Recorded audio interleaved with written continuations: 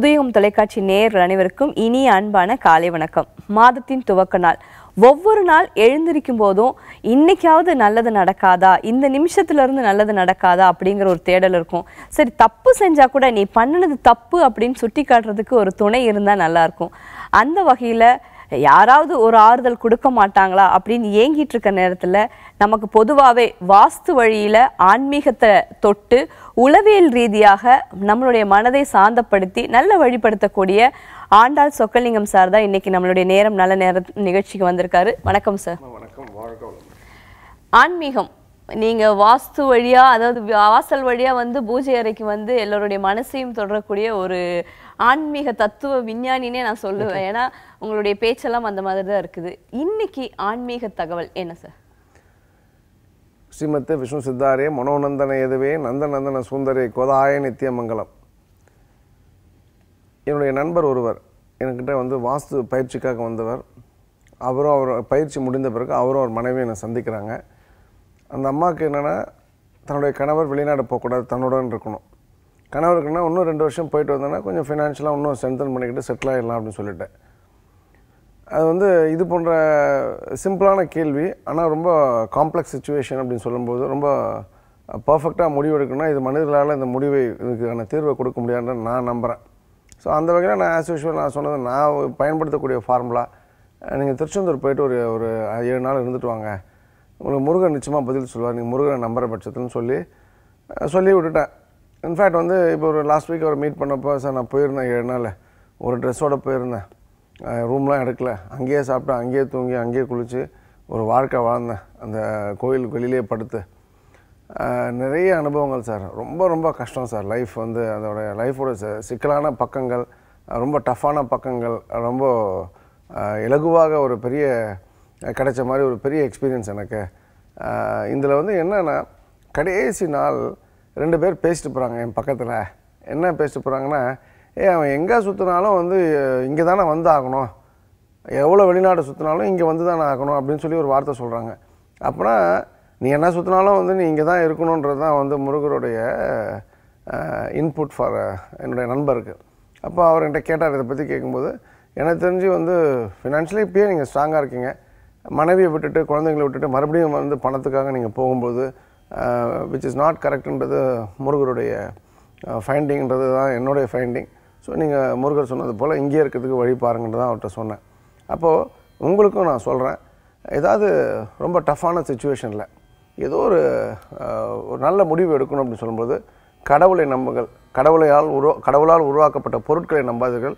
பரிகாரம், தகடுகள், தாயத்துக்கும் எந்திரங்களும் ஹோமங்களும் நமக்கு தீர்வை கொடுக்காது. வேறின் கடவுளை பரிபூர்ணமாக நம்புகிறவங்களுக்கு கடவுள் வந்து அப்சல்யூட்டாக வந்து எந்த மொழியில் உங்களுக்கு பேசினா புரியுமோ அந்த மொழியில் உங்களுக்கான விடையை கொடுப்பார். அந்த விடைகளை நான் நிறைய பெற்றிருக்கேன். நீங்களும் பெற வேண்டுமானால் திருச்செந்தூர் முருகர் வந்து ஒரு வாட்டி போய் பாருங்கள். அந்த அல்டிமேட்ன்ற வார்த்தைக்கு அர்த்தம் உங்களுக்கு புரியும். மிக சிறப்பான ஒரு வாழ்க்கை எல்லோரும் வாழ என்னுடைய அன்பான வாழ்த்துக்கள். ஓகே சார், ரொம்ப நன்றி. ரொம்ப ஒரு பெரிய விஷயத்த ரொம்ப குறுக்கமாக அழகாக சொல்லிட்டீங்க. இப்போ நிறைய நேரங்களில் பார்த்தீங்கன்னா ஒவ்வொரு மாதத்துலேயும் முருகனுக்கு, ஐயப்பனுக்குன்னு, மாரியம்மனுக்குன்னு சொல்லி மாதங்கள் மாற மாற வித்தியாசமான வேண்டுதல்களும் மாறுது. அந்த வகையில் நிறைய பெண்கள், ஆண்களும் கூட மடிப்பிச்சை எடுக்கிறாங்க. ஸோ இந்த மடிப்பிச்சை உண்மையாகவே தெய்வத்துக்கு போகுதா, இல்லை இந்த மடிப்பிச்சை எங்கே போய் சேருது, எப்படி போய் சேருது? சரி, மடிப்பிச்சைனா முதல்ல நம்ம என்னென்னு தெரிஞ்சுக்கணும். அதாவது வந்து ஒரு பெண்ணை ஏமாத்திருக்கலாம், கோவில் சொத்தை எடுத்துருக்கலாம், அதுவும் வந்து வட்டி தொழில் பண்ணிருக்கலாம். அதாவது இதெல்லாம் வந்து அந்த 5 பெரிய பாவங்கள் இதெல்லாம் இந்த நான் சொல்கிறதெல்லாம் மரத்தொழில் போன்ற விஷயங்கள், கலப்பட தொழில் பண்ணுறவங்க இது தெரிஞ்சோ தெரியாமல் முன்னோர்கள் பண்ணிட்டாங்க. ஒரு பொண்ணை வந்து அந்த லவ் பண்ணணும் அடித்து கொண்டு இருப்பாங்க, ஏதோ சம்திங் கூட ஹேப்பன்ட். அப்போ இது போன்ற சுச்சுவேஷனில் ஒருத்தர் வந்து பார்த்திங்கன்னா அவங்க வீட்டில் நிறைய ஆண்கள் இருக்கும். ஒரு வீட்டில் பெண்களாக பிறக்குது, 3 பெண்களுக்கு 2 பெண் குழந்தைகள் பிறக்குன்னா அது பெரிய புண்ணியமான பூமி. நிறைய பேர் என்ன சொல்லுவாங்க, எனக்கு ஆண் வாரிசு இல்லைன்ட்டு. என் பெண் மூலமாக வந்து வாரிசு வந்தால் அதை வாரிசு ஆகாதா? இதெல்லாம் தவறான மெத்து. இந்த இடத்துல ஏதோ ஒரு காரணத்துக்காக, இது போன்ற விஷயங்களுக்காக நீங்கள் வந்து உங்களோட கோரிக்கை நிறைவேறணும் அப்படின்போது, அது குழந்தை பிறக்கணும், திருமணம் ஆகணும், கல்யாணம், அதாவது வந்து நல்ல வேலை கிடைக்கணும், என் லைஃப்பில் வந்து மிகப்பெரிய கஷ்டம் இருக்குது, அடுத்த நாள் வந்து எனக்கு தற்கொலை தான் முடியும்னு நினைக்கிறவங்க வந்து மடிப்பிச்சைன்ற ஒரு விஷயம் வந்து அவங்களுக்கு பெரிய தீர்வாக இருக்கும்.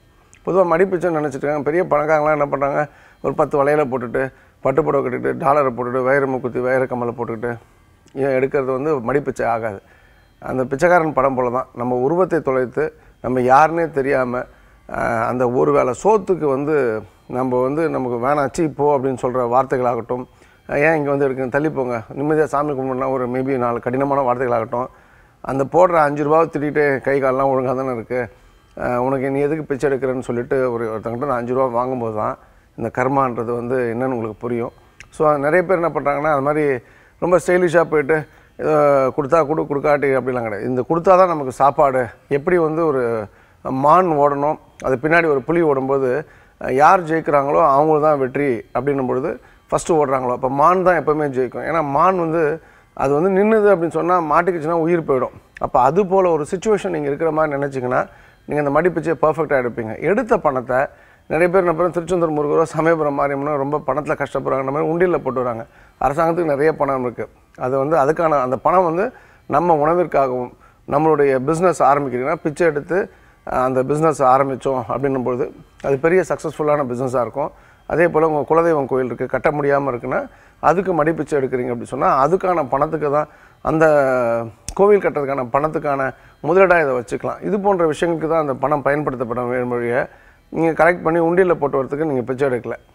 எல்லாத்துக்கும் மேலே இந்த மடிப்பிச்சை எடுக்கும்போது பசி எடுக்குது, எனக்கு யாருமே பணம் போடல அப்படின்னு சொன்னால் பட்னி கிடக்கணும். இப்போ நான் வந்து ஒரு ஃபங்க்ஷன் நடத்துகிறேன், தட்டு எடுத்துகிட்டு போகணும், தட்டு எடுத்தால் தான் சாப்பாடுன்னா நான் மறந்துட்டேன்னா நான் சாப்பிட மாட்டேன். தட்டு வந்து இரவில் வாங்கிட்டுலாம் நான் சாப்பிடக்கூடிய ஆள் கிடையாது. அதுபோல் கமிட்மெண்ட்னா கமிட்மெண்ட், ஒரு வார்த்தை கொடுத்துட்டோம் அப்படின்னா அந்த வார்த்தையை காப்பாற்றணும். பணம் கிடைக்கலன்னா எப்போ கிடைக்குதோ அப்போ தான் சாப்பிடணுன்ற ஒரு வெறி வந்துன்னா முருகனை நீங்கள் பரிபூர்ணமாக பார்ப்பீங்க. ஸோ இன் சென்ஸ் மடிப்பிச்சைன்றது ஒரு அல்டிமேட்டான விஷயம். அது வந்து எடுத்து பார்த்தவங்களுக்கு தான் அந்த வாழ்க்கையுடைய தாத்பரியம் என்பது தெளிவாக புரியும். ஓகே, ஒரு நேயர் இருக்காங்க சார். வணக்கம், நேரம் நல்ல நேரம். வணக்கம் மேடம். வணக்கம் சார், உங்கள் பேர் சொல்லுங்கள். பேர் ராஜேந்திரன் மேடம். சொல்லுங்கள் சார், கேள்வி கேட்கலாங்க சார். ஐயா வணக்கம். வரணும். உங்கள் பேர் என்ன ஐயா? ராஜேந்திரன் சார். ராஜேந்திரன். ராஜேந்திரன். சொல்லுங்கள் ராஜேந்திரன், எங்கேருந்து பேசுகிறீங்க? சார் விழுப்புரம் பக்கத்துல பேசுறேன் சார். சொல்லுங்கள், உங்கள் கேள்வி என்ன ராஜேந்திரன்? சார் வீடு கட்டி 10 வருஷம் ஆகுது சார். சரி. வீடு கட்டினா எல்லாரும் உடம்பு சரியாம ஆகுது, அது வீடு உப்பசாமி நிற்குது அப்படி பாருங்க. சரி, நீங்கள் என்ன வேலை பார்க்குறீங்க? உங்கள் மனைவி பேர் என்ன? பேரு மனைவி பேர் சார் ஜெயமாலா. ஜெயமாலா, நீங்கள் என்ன வேலை பார்க்குறீங்க ஐயா? வியாபாரம் பண்ண சார், பழ வியாபாரம் பண்ற கல்வெளியில். என்ன வியாபாரம்? பழ வியாபாரம், ஆப்பிளி மாவுல வைக்கிறோம். பழ வியாபாரம். ஆமா சார். ரொம்ப நல்ல தொழில் ஐயா. நீங்கள் ஒரு 10 வருஷத்துல பெரிய கோடீஸ்வரன் ஆயிடுவீங்க. நீங்கள் உங்கள் மனைவிக்கு வந்து கல்யாணம் ஆகி ஒரு 12 வருஷம் இருக்குமா உங்களுக்கு?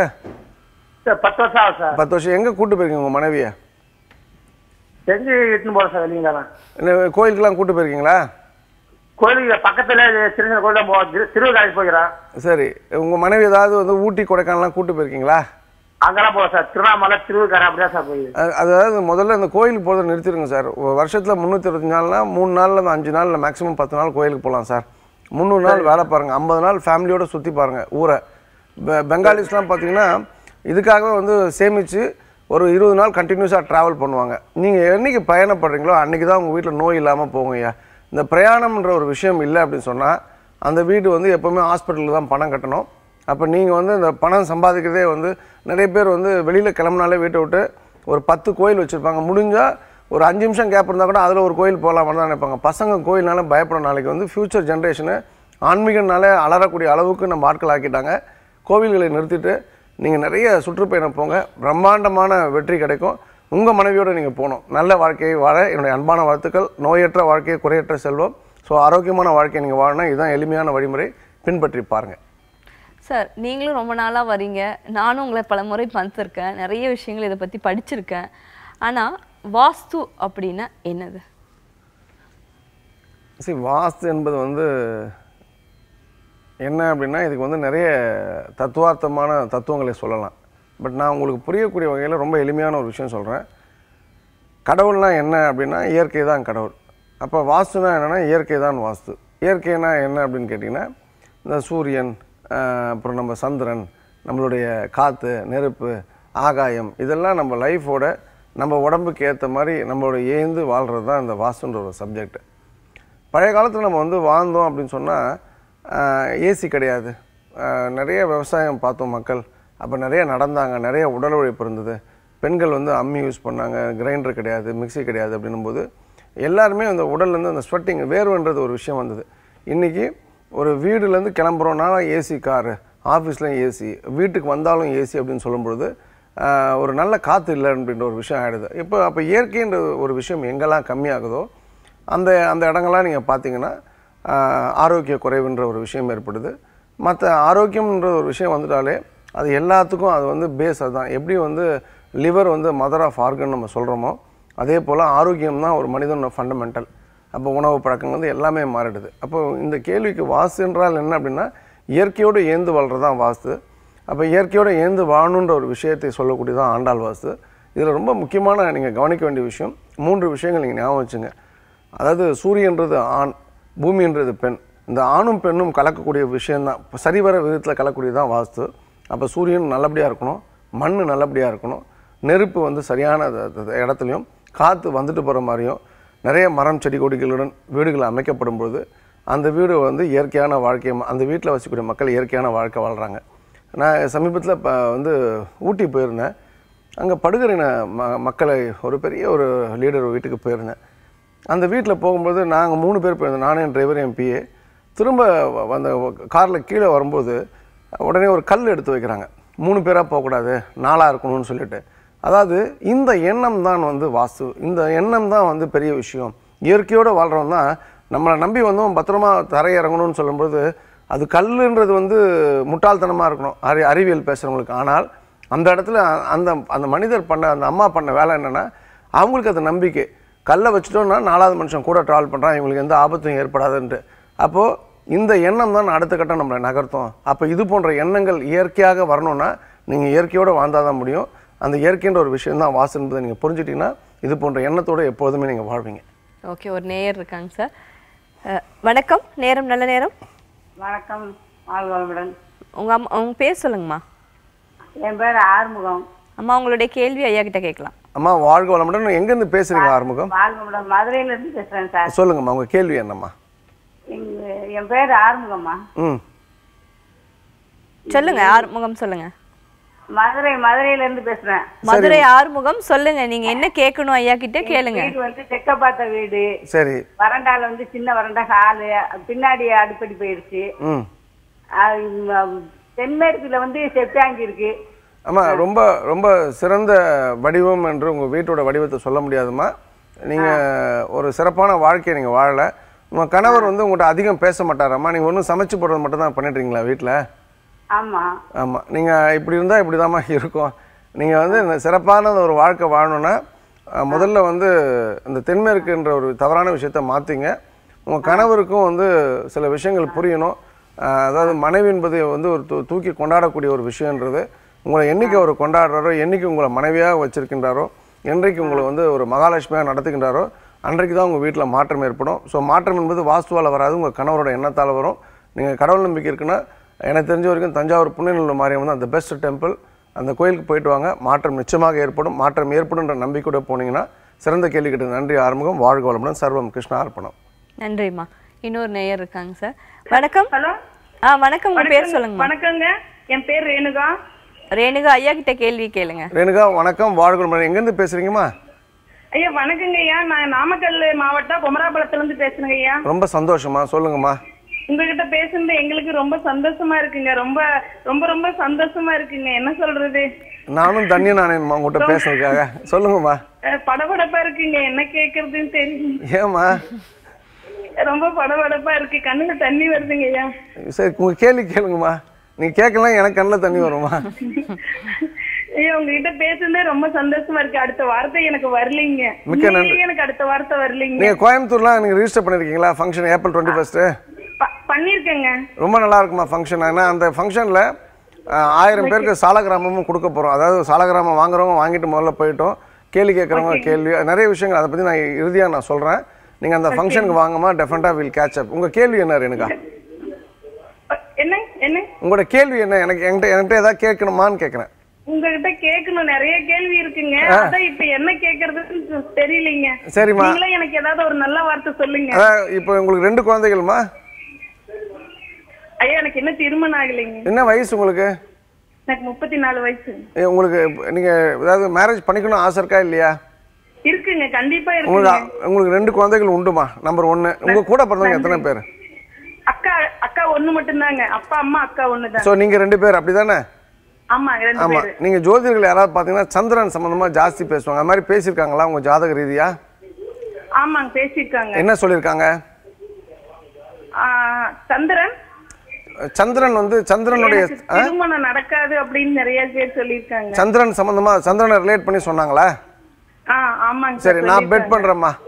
இந்த ஊர்ல ஜோதிடர்களோ வாஸ்துவோ வந்து உங்களோட திருமணத்தை தீர்மானிக்க முடியாது. நீங்க எந்த கடவுளை ரொம்ப விரும்புவீங்க?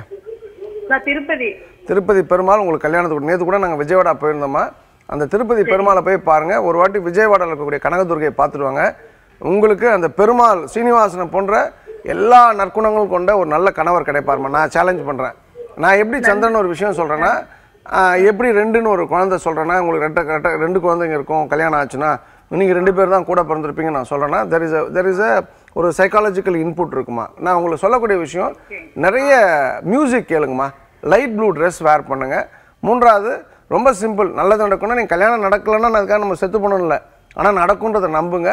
நீங்கள் மதுரையில் இருக்கக்கூடிய அழகர் ஒரு சிறந்த கோயில் தமிழ்நாட்டை பொறுத்த வரைக்கும். உங்கள் அம்மா அப்பா காலில் விழுந்து ஆசீர்வாதம் வாங்கிட்டு போங்கம்மா. முடிஞ்சால் பெரியவங்க இருந்தாங்கன்னா நல்ல விஷயங்கள் வந்து பெரியவங்ககிட்ட பேசுங்க. உங்கள் வயசான தாத்தா பாட்டிக்கிட்ட நிச்சயமாக மிக சிறந்த அற்புதமான ஒரு கணவர் கிடைப்பார்.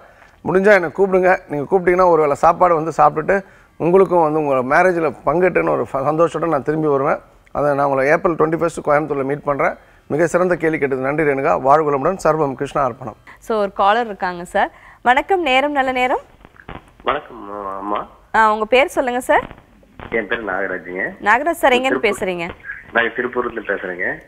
நாகராஜ் வணக்கம். வாழ்வுகளுடன் சொல்லுங்க. வணக்கம் ஐயா. வணக்கம் ஐயா. திருப்பூர்ல இருந்து பேசுறேங்க. சொல்லுங்க ஐயா. எனக்கு என்னன்னா, இத்தனை வருஷம் கழிச்சு இப்பதான் வீடு கட்டுறீங்க. வைகாசி தான் பாலக்கால் போட்டேங்க. சரி. இப்ப வருஷம் ஆயிடுச்சு, இன்னும் வீடு ஆகவே மாட்டேங்குதுங்க. ஏன்னு தெரியல. ஆனா வந்து ஜோசிய 3 தடவை பார்த்துதான் போட்டதுங்க. இன்ஜினியர் ரொம்ப ரகலை பண்ணிட்டு இருக்கிறாருங்க. அது என்னன்னு தெரியல. ஆனா நாங்க போட்டது அவர் குறிச்சு கொடுத்த நேரத்துல தான் நாங்க போட்டோம். சரி ஐயா, நான் ஒரு கேள்வி கேட்டுக்கிறேன். நீங்க என்ன தொழில் பண்றீங்க நாகராஜ்? நாங்க கைத்தறிங்க ஐயா. ரொம்ப நன்றி. பட்டுசேல் நெய்றேங்க. சரி. 2வது வந்து உங்களுடைய வீடு வந்து வாஸ்து நாள்ல பூஜை போட்டீங்களா? ஆமாங்க ஐயா. ஆமாங்க ஐயா. அப்போ நீங்க போட சொல்லுங்க. அப்போ உங்களுக்கு நேரம் குறித்து கொடுத்த ஜோதிடருக்கு ஜோதிடம் தெரியாது என்பதுதான் என்னோட தாழ்மையான கருத்து ஐயா. அதாவது வாஸ்து நாளுக்கும் ஜோதிடத்துக்கும் சம்மந்தம் இல்லை. நீங்கள் ஒரு சிறந்த ஜோதிடத்தை போனீங்கன்னா 4:30 to 6 பிரம்ம முகூர்த்தத்தில் நேரம் குறித்து கொடுக்க மாட்டாங்க. 6 மணிக்கு அப்புறம் உங்கள் மனைவிக்கு உகந்த நாள் நட்சத்திரப்படி அவங்களுக்கு அன்றைக்கி தோதுப்படணும். அதுக்கப்புறம் தான் மற்றவங்களுக்குலாம் வந்து சரியாக இருக்கான்னு பார்ப்பாங்க. ஜோதிடம் என்பது உண்மை ஐயா. எனக்கு அந்த சப்ஜெக்ட் தெரியாது. ஆனால் நல்ல ஜோதிடர்களை பார்த்தீங்க அப்படின்னு சொன்னீங்கன்னா அவங்க வந்து இந்த மாதிரி தான் நான் சொன்ன மாதிரி தான் வந்து குறித்து கொடுப்பாங்க. இது வந்து point number 2 sir. Point number 3, உங்கள் வீடை பொறுத்த வரைக்கும் உங்களுடைய வீட்டில் வந்து இப்போ நீங்கள் எடுத்தோடனே செப்டி டேங்க் போட்டுட்டீங்களா வடமேற்கு மூலையில்? இல்லைங்க ஐயா. நீங்கள் சொன்ன மாதிரி தண்ணி டேங்க் தான் போடணும்னு சொல்லுவீங்க, அதுதான் போட்டேங்க. இல்லை இல்லை, நான் கேட்டது செப்டி டேங்க் போட்டிருக்கீங்களா, செப்டி டேங்க் குழி நோண்டிட்டு எடுத்துட்டீங்களான்னு கேட்டேன். எடுத்துருக்கு. ஓகே, அது 3வது தவறுயா. 4வது, இப்போ வந்து வாஸ்து என்பது உண்மையா? உண்மைதாங்க. நீங்க சொல்றது பார்த்து நீங்க சொன்னீங்கன்னா அது கரெக்டா தான். இல்ல கரெக்ட் தான். இப்போ இதுக்கு டிராயிங் யார் கொடுத்தா? இதுக்கு இந்த வீடு கட்டுறதுக்கு டிராயிங் யார் கொடுத்தா? இன்ஜினியரே தான் போட்டாங்க. நாங்க யாரையும் பார்க்கல. ஆமா. இப்போ வந்து ஒரு கம்பவுண்டர் வந்து ஒரு கால் சர்ஜரி ஆபரேஷன் பண்ண முடியுமா? ஆனா அவருக்கு தெரியும், அவர் டாக்டரோட இருந்து 30 வருஷம் நாலேஜ் இருக்கும். அவர் பண்றது கரெக்டா, டாக்டர் பண்றது கரெக்டா? டாக்டர் பண்றது கரெக்ட். எவ்வளவு ரூபாய் போட்டு வீடு கட்டுறீங்க? 12 லட்சம் ஐயா. 12 லட்சம். ஒரு 5000 ரூபாய் செலவு பண்ணி யாராவது லோக்கலாவது வந்து ஆண்டாள் வசதி யாராவது கூப்பிடலாம் இல்லையா ஐயா? ஐயா நான் கூப்பிட்டு இருந்தேங்க ஐயா. கூப்பிட்டு இருந்தேன். அவங்க கொஞ்சம் பெரிய அமௌண்ட்டா சொன்னாங்க. அதனாலதான் இல்ல இல்லையா, அதாவது நான் சொல்றது வந்து அப்படிலாம் கிடையாது. என்னோட தப்பா நினைச்சுக்கிறதுக்கு இல்லையா, நீங்க வந்து இந்த லோக்கலா நீங்க கூப்பிட்டீங்கன்னா அவங்க அது மாதிரிலாம் கேட்டிருக்க மாட்டாங்க. நம்பர் 2 வந்து நீங்க வந்து இப்போ ஆப்ரேஷன் வந்து பைபாஸ் பண்ணணும் சார், 3 லட்ச ரூபான்னு சொல்றாங்க. ஐயா என்கிட்ட பணம் இல்லை, நான் செத்து போறேன்னு இருந்துருவோமா? அப்போ இட் மீன்ஸ் வந்து நீடு வந்து தெரியணும் சார். எதுக்காக ஒரு லைஃப் வந்து ஒருத்தனோட கனவு சார் இல்லம் என்பது. அந்த கனவு இல்லத்துல சிக்கனம் பண்றதுக்கு வந்து எல்லா இடத்துலையுமே சிக்கனன்ற ஒரு விஷயத்த பார்க்கக்கூடாது. நான் உங்களுக்கு சொல்லக்கூடிய விஷயம், ஃபைனலாக வந்து இதுக்கு தீர்வு ஏற்படணும் அப்படின்னு சொன்னா உங்களுடைய மனைவி பேர் என்னையா? உங்க ஒய்ஃப் பேர் என்ன? சரஸ்வதி. அவங்க சொல்கிறத நீங்கள் கேட்பீங்களா? கண்டிஷனா ஓரளவுக்கு கேட்பீங்க ஐயா. இல்ல இப்போ ஒரு இல்ல ஒரே நிமிஷம் ஐயா, ஒரே நிமிஷம். நீங்க சரஸ்வதி சொல்றதுக்கு மட்டும் கேட்டா மட்டும்தான் லைஃப்ல உருப்பட முடியும் சார். நீங்க எந்த முடிவு எடுத்தாலும் அது சரியா இருக்கா சார்? அவங்க வந்து அவங்க கூட பிறந்தவங்க அண்ணன் தம்பி அக்கா தம்பிகள் அதிகமா? ஆமாங்க, 3 பேர் இருக்கிறாங்க. ஓகே, நீங்க வந்து அந்த சரஸ்வதி பேச்சை தவிர எதுவும் கேட்காதீங்க. இந்த வேலை முடியணும் அப்படின்னா முதல்ல வந்து ஆண்டாள் வசங்க நிறைய பேர் இருக்காங்க, கூப்பிட்டு பாருங்க. நம்பர் 2, நீங்க வந்து பாத்தீங்க ஐயா, திருப்பூர்ல போய் பாத்தீங்க அவரை. யாரு? அவர் பேரு எனக்கு மறைஞ்சது. கூட வாங்கிட்டு வந்து. இல்ல சார், நீங்க பார்த்த ஆளோட பேரே ஞாபகம் இல்லைன்னா நம்ம எந்த மாதிரி வாழ்க்கை வாழ்றான்னு பாத்துங்க. முதல்ல வந்து பழனி போயிட்டு நல்லா தண்டாயுதபாணி சாமியை பார்த்துட்டு, ஆண்டி குளத்துல பார்த்துட்டு நல்லா அன்னதானத்துக்கு ஒரு 1000 ரூபாய் கொடுத்துட்டு நீங்களும் வந்து கணவன் மனைவி சாப்பிட்டுட்டு வாங்க. அதுக்கப்புறம் அந்த பழனி முருகர் உங்களுக்கு வழிகாட்டுவார். நீங்க வேளாண் நம்புங்க. அது மாதிரி உங்க ஊர் தாளக்கரை வந்து நரசிம்மர் வந்து ரொம்ப விசேஷமான நரசிம்மர். அந்த நரசிம்மர் வழிபாடும் உங்களுக்கு அடுத்த கட்டம் கொண்டு போகும். என்னை பொறுத்த வரைக்கும் உங்கள் சைடில் வந்து 100% தப்பு இருக்குது. உங்கள் மனைவி சொன்னதை இந்த விஷயத்தை நீங்கள் கேட்டுக்க மாட்டீங்கன்ற நான் பரிபூர்ணமாக நம்புகிறேன். ஸோ வந்து ஜோதிடம் தெரியாதவர்கள் சொன்ன ஜோதிடத்தை நம்பி உங்கள் லைஃப்பை ஸ்பாயில் பண்ணிக்காதீங்க. ஜோதிடம் என்பது 1000 மடங்கு உண்மை. நல்ல ஜோதிடரை பார்த்து நல்லபடியாக நல்ல வாழ்க்கை, நல்ல நாள் குறித்து நல்ல வாழ்க்கை வாழ என்னுடைய அன்பான வாழ்த்துக்கள். சர்வம் கிருஷ்ணா அர்ப்பணம். Thank you sir. ரொம்ப தெளிவாக நல்ல ஓப்பனாக சொன்னீங்க சார். நிறைய பேருக்கு இந்த கேள்விக்கான விடை இது எல்லாருக்குமே சேர்ந்துருக்கும், அவருக்கு மட்டும் இல்லைன்னு நினைக்கிறேன். நான் கேள்வி கேட்கறதுக்கு முன்னாடி நம்ம கோயம்புத்தூரில் நடக்கிற விஷயங்கள் பற்றி நீங்கள் சொல்லலாம். ஓகே, சரி. இப்போ ஏற்கனவே சொல்லியிருக்கேன், உன்னால் முடியும் தம்பி, உன்னாலும் முடியும் தம்பி, உன்னால் மட்டுமே முடியும் தம்பி என்கின்ற ஒரு தலைப்பின் கீழே வாஸ்து, ஆன்மீகம், எனக்கு தெரிஞ்ச உளவியல் ரீதியான சில விஷயங்களை மக்களோட பகிர்ந்துக்க போகிறேன். அந்த ஃபங்க்ஷனில் நீங்கள் பங்கு ஏற்கணும் அப்படின்னு சொன்னால் April 21 Chinniyampalayam Brindavanam auditorium, massive AC auditorium. அதுக்கு வந்து நுழைவு கட்டணம்லாம் எதுவுமே கிடையாது. ஆஸ் யூஷுவல் என்னை பற்றி எல்லாருக்குமே தெரியும். அந்த நம்பர்ஸ் மட்டும் நோட் பண்ணிங்க. 8508886088. திரும்பவும் சொல்கிறேன், 8508886088. இன்னொரு நம்பரு 75027 75555. 75027 75555. இந்த 2 நம்பருக்கு நீங்கள் ஃபோன் பண்ணி ரிஜிஸ்டர் பண்ணிக்கலாம். இதில் வந்து ஒரு 100 பெண்கள், அப்பா அம்மா இல்லாத ஏழை பெண்களுக்கு வந்து we are going to adopt, அவங்கள வந்து தத்து எடுத்து டில் மேரேஜ் வரைக்கும் we are going to support. நாட்டு பசு கொடுக்குற விஷயமாகட்டும், நிறைய நல்ல விஷயங்கள், சாலகிராமம் கொடுக்குற விஷயமாகட்டும், எல்லாமே பண்ண போகிறோம். உங்களுக்கு யாரெல்லாம் ஆண்டாள் வசூல் தெரியுமா அவங்கள்ட்ட கூப்பிட்டு நீங்கள் ரிஜிஸ்டர் பண்ணிவிட்டு உங்களோட இது கன்ஃபர்மேஷன் வாங்கிங்க. சாலகிராமம் வாங்குறவங்க வாங்கிட்டு முதல்ல வெளில போயிடுங்க. கேள்வி கேட்குறவங்க மட்டும் அந்த ஹாலில் இருந்துங்க. ஸோ நிகழ்ச்சி 2ஆக நடத்தப்பட போகின்றது. வரவங்க வந்து தயவுசெய்து சாப்பிட்றது உணவு ஏதுவாக பிளேட் சொந்தமாக இந்த தூக்கி போடுற மாதிரி எடுத்துகிட்டு வராமல் நல்ல எவர்சில்வர் பிளேட் எடுத்துகிட்டு வாங்க. ஏன்னா தூக்கி போடுற பிளேட் எடுத்துகிட்டு வரும்போது உணவு வேஸ்ட் ஆகுதுன்றது ஒரு விஷயம்.